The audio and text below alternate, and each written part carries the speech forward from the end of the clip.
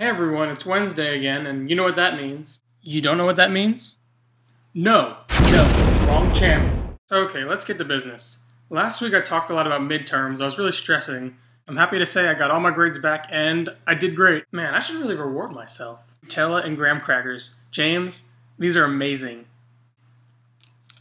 Liz, you talked about studying with a whiteboard the other day. I can vouch for that. I tried that for the first time for a test the other week, and it definitely seemed to help me.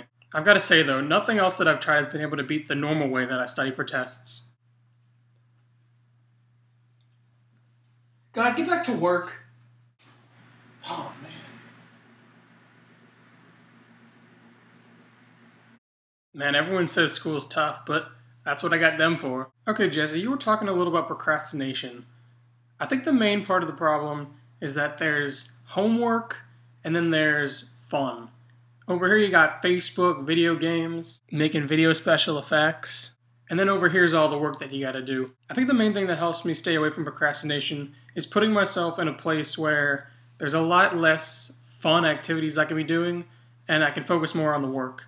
Because of this, I usually find myself in the library, and usually I'll get a lot of work done in there unless I open up my computer. I don't necessarily think there's anything wrong with procrastination. You just have to make sure you get your work done by the time it's due. But hey, this is coming from the guy who makes his vlogs at 3 o'clock in the morning, so I don't know how much you can trust me.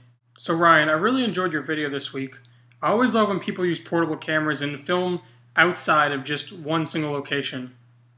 I'm not really one to speak about that, but I definitely want to do that in the future. There's so many cool little places I found at LSU that I'd like to show y'all, so I'll definitely have to do that one day. And Ian, that mustache camera that you have is amazing. If I saw someone on the street with that, I would crack up laughing.